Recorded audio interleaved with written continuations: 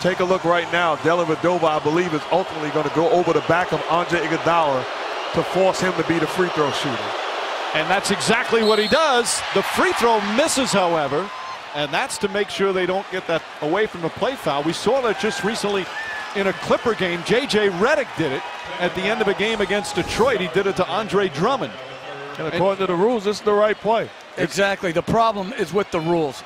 That we allow piggyback to be called a good play so you can get your free throw shooter on the floor.